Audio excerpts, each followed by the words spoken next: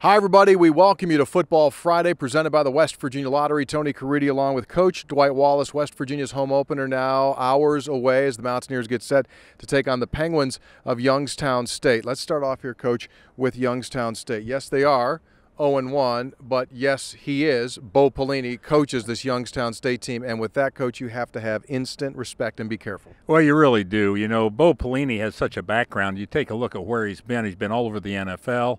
He's kind of the guy really who was around with that black shirt defense at Nebraska, which really set the standard way back when. And then, of course, he became head coach at Nebraska. And this guy, you know, I mean, he recruits the heck out of Youngstown. They get good football players.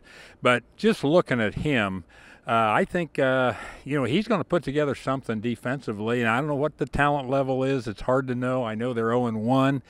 But I would come in here with a lot of respect, and I think that's real key because this guy would demand that respect. On the other side, West Virginia is a heavy favorite in this game. Coaches have been preaching all week, you better be ready to go. So who does it fall on, the players?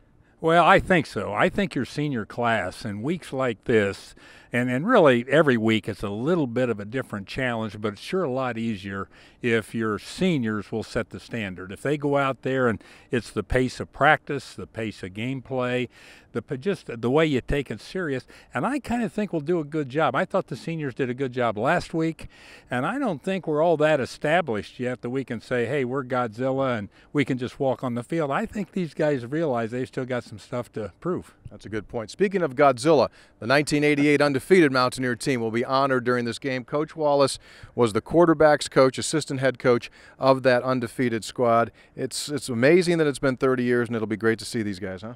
Seems like yesterday. I'll tell you what, when I was trying to figure out how to get Major to come lift weights. I mean, it was something else, but what a great group. You know, it's neat, the chemistry. You always look back, and when you get to be an old guy and you look back over those teams that you had that were good teams, that were winners, you know, it's the chemistry, and that chemistry doesn't stop. You know, the stuff that made us good then was the senior leadership, the players taking initiative, the chemistry between each other, the accountability of you being accountable to your teammate.